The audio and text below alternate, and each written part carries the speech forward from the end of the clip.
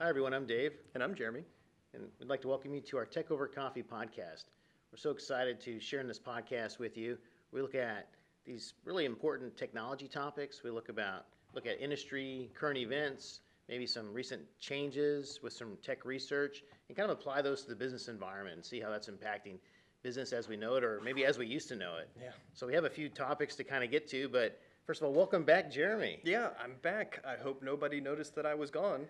I did. Yeah, I feel it. It's a little bit of a personal topic today, right?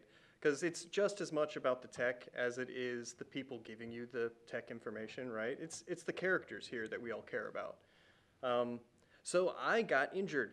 I managed to, a tech-related topic, actually, electric scooters. Who knew that you could get hurt on them? Yours was like a hovercraft, though, right? I thought it was, right until I hit the ground. Oh, yeah. I broke my collarbone about 3 months ago, give or take, and that's why I've not been here. And the footage of that looked really bad. I mean, you had some pictures from the hospital, the X-rays. Another It was cool clear, technology called great. X-rays. Yeah. The good clean break, no surgery needed, plenty of R&R, and I'm back in action. I can move my arm, do all sorts of things that I couldn't do for 2 months. Yeah, we're excited to have you back. We had Jib kind of filling that kind of, but he did. He filled in big time while Knocking you were it gone. out of the park. That's right. So we definitely will have a rotated schedule now. We'll have Jib joining us, so we're excited Brand about new that. star, and it's all my fault. No, it's thanks to you. So we've had a good transition. We had to start with Ben. That was his vision. We've had Jeremy continuing this and taking it to the next level. And we have Jib participating with the process as well. And I think next time Jib joins us, he's going to sing that old time song, Welcome Back Kotter or something, kind of old school. I don't know. Is he going to start his own music podcast? I don't think we do that kind of thing here. That's right. He's not welcome back. Yeah, no. Forget that. No, Yeah, he is so. definitely welcome not the back. music. But only talking about technology. That's right, with Tech Over Coffee. And personal topics that affect people like me. Okay. Getting hurt is a different experience. I've first real major injury like that. The healing process is a slow one, but believe it or not, you're more resilient. You kind of come back stronger for a little while and appreciate the things that you couldn't do, like this podcast. Really enjoyed it, and I'm really, really happy to be back. You seem stronger, man. Yeah, right. Thank you. That's I right. do it with my left because I can use it again. So topics, you kind of have a Yeah, new range so of some things you've been thinking about. I've been out of commission for a while. I know I've missed some stuff, but some really big things happen too, right? Like while I'm laying in bed, we've got billionaires going to space. You've got Tesla getting sued. You've got GM replacing exploding batteries, all sorts of things. More and more hacks are happening, right? You've got big focus on cybersecurity. I heard the college has got some cool things going on. That's right. So we have a lot of neat things to talk about. Yeah. We'll kind of go in the order you mentioned. Billionaires in space. So just reading the Wall Street Journal the other day about how Branson is thinking about, is it Richard Branson? Yeah. The first billionaire in space, I think, low Earth orbit, but it counted. Right alongside Bezos, too. Right, beat him by a week or two, week and a half or so. Well, didn't they go, they went separately, didn't they? They did. Of course, they didn't just hop on the same plane. But Right. Branson went Virgin Galactic, and he was saying in the Wall Street Journal just, I think, yesterday that he sees about 10 companies probably getting involved with space tourism. So that sounds exciting. Just think about maybe some orbiting hotels or some kind of Some crazy restaurants stuff. that you'd go up and eat and come back down. We're going to have cloud cities, like places you can go hang out and, be not on land. I knew George Lucas was right when he was planning that stuff out. He's for sure. got such a vision that he could see this stuff coming from so far away. That's right. It's not called Skywalker for nothing, right? That's right. We'll have to call that first cloud restaurant Lando's or something. Yeah, that'd be a good one. Yeah. So you've got guys that they're really doing it now. You've actually got people that it's like you or me could do it if we only had, I think, $250,000. To travel. Yeah, to just I was thinking you were buy a talking ticket about and go creating up. the technology. Oh, the technology, that's easy peasy. I'm saying Right, the the money, money, the money's right, the hard right, part. yeah. But I mean, those guys have it in spades, right? They do. And in space as well. In space for sure. I mean, the whole goal, right, is to keep making it easier and easier, cheaper and cheaper, right until you can get to another planet and then hop to the next one and just keep going. And there's so many possibilities when you, I mean, I've seen we're doing more research on Saturn's moons, possible, like there's lots of stuff coming from the Mars rovers that are really cool. They've got a drone helicopter that's flying around now. Wild stuff. Yeah, China's on Mars. So when you think of these billionaires and the space tourism, I kind of see space in two buckets now. That you'll have people like Branson and Bezos with Blue Origin and Branson with Virgin Galactic. Maybe having, I don't even know how they'll do it, maybe orbiting hotels, you'll fly up and have a nice dinner and fly back. I mean, so there's going to be unlimited, especially when you can ferry back to the moon. And you think about there, that'd be a great hot spot for just resorts. Obviously research, but you think of the tourism just to get away. So much research and then so much fun for people that want to like hop around and gather some moon rocks. Maybe find some cheese. You never know. And so then the other bucket, when I think of space, is to me the important stuff. Though space tourism will probably is what's going to keep the money going. But deep space travel, you know, with Elon, I mean, that's really moving the needle. Many standards, of deviation past where we're at now. That's where we need to head to be able to get from the moon into Mars and asteroid mining and places we haven't even thought about. It's all like a leapfrog effect. You know, you like take one stone, you move to the next one, and you just keep hopping. And with the abilities that they're really figuring out now, you know, you have reusable rockets, you have the ability to get into that low Earth orbit rather easily now. It's not like it's some big deal. You can just, you know, hop a plane, buy a ticket, and do it. And it can actually make travel a lot faster even on Earth. You can hop up, skip over to a whole other continent a lot quicker than just flying straight there. It's just from like having less air resistance and everything that's involved, right? So exciting stuff. I think space is going to impact a lot of business activities, not just kind of out of our orbit, but even on ground, right? It'll give us new technologies and new ways to do things. Bringing more resources that we don't really have here, right? Like if you find the right asteroid that's got, you know, whatever mineral or material you want, figuring out how to mine that, bring it back home, or take it to like a moon base or something else where you don't have to take materials from Earth up there. It all kind of works together. And there's so many resources out there. You can get to a point where we don't have to worry about the scarcity that we have here on Earth, and that's kind of the focus. Can you imagine having a foundry on an asteroid? We really need some help with some graphics cards, right? Yeah, exactly. We really need to figure out how to make more chips. That's the other thing that's been going on is you've got like a big lack of chips in almost every industry because we still have a pandemic going on. You still have troubles with supply lines, and everybody wants chips. Graphics chips, just silicon chips in general is what people want and need. Just reading the Wall Street Journal again, Toyota is shutting down manufacturing plants because they don't have enough chips for the autos. I mean, that's... Wow, sad day. Different companies are taking different approaches. Shutting down your product lines, probably a better move than, I mean, Ford, I see what they're doing is actually building out the vehicles just without the chips and leaving them in a field. You know, so you have hundreds and hundreds, thousands of vehicles that are just waiting on chips to go in. And the thing is that it's a big line and you have to wait for it. And if there's any sort of disruption on the way, it's just delays.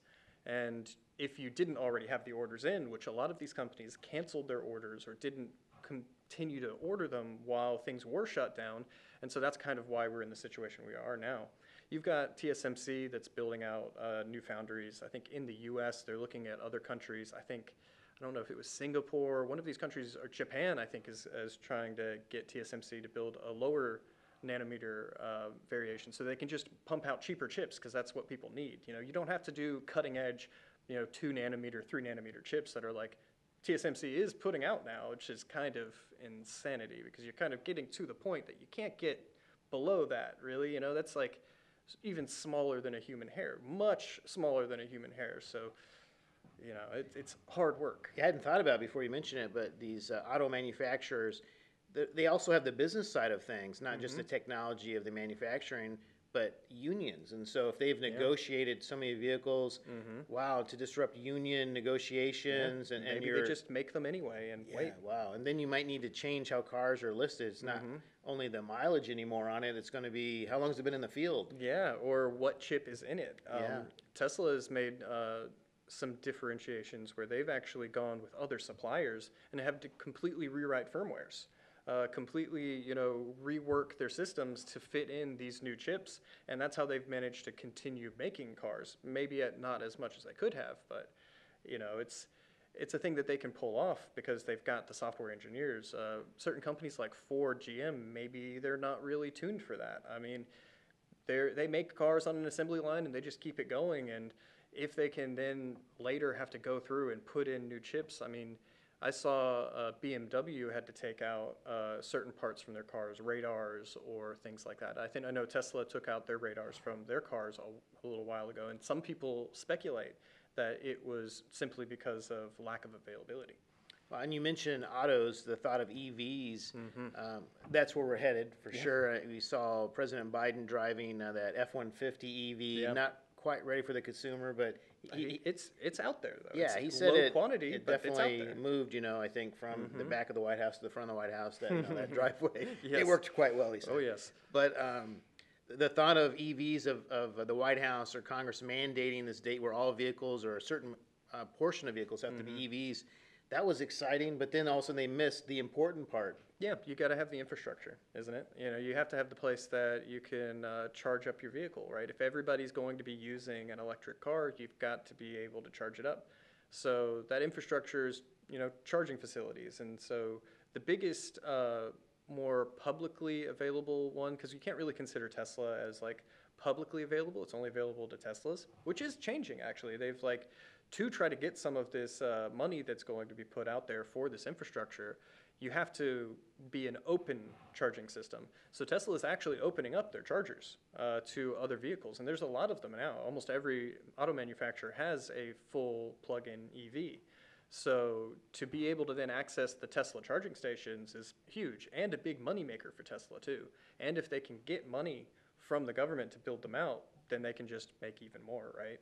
But Electrify America is really going to be the one that's going to get a lot of this money. Electrify America, the company that was born out of the Dieselgate with Volkswagen, where basically because they lied on diesel emissions, they needed to kind of pay that back to people and the earth, basically, try to encourage more sustainable ways, and rather than lying about how clean your cars are, put I think $2 billion into building out charging stations across the country. And that's worked out for them. They've actually sold, I think, half of it to another company. I'm not sure who. Now, are they a nonprofit, or do you know if they've spun off as a for-profit company? That's the thing. I'm not really sure. I think they obviously. Or just an arm of Volkswagen, or that's Volkswagen got to maintain control of it, so Okay. it's solely owned by them, and that was in lieu of paying fines. and it actually so- could work out, for their betterment. Right. And some people think they're positioned well as a manufacturer, anyways, that they have a good grasp of the global marketplace. Well, they make good cars, and they know what they're doing, and they have a large production capacity, and that's a big thing. And then to basically avoid having to pay fines for all of their kind of cheating before, and then it work out Those in are their tough favor. words. Well, It's it was. true, yeah. It literally the was. data was manipulated. Yes. Yeah. But I mean, we're talking about other EV companies, right? GM's making EVs. Some of their batteries might have some issues. I think we talked about that. It kind of set fire, burned down a few houses, and I don't know if it's entirely GM's fault, because it's linked back to, I believe, it's either the LG batteries. There's a separator there. Tesla even early on had same issues, and that was related to something called Batterygate, where they did software changes to the batteries to slow charging to avoid them from burning down. And the government's kind of questioning that now. Yeah, they ended up settling a lawsuit for some large sum of money with, I think, 160,000 owners.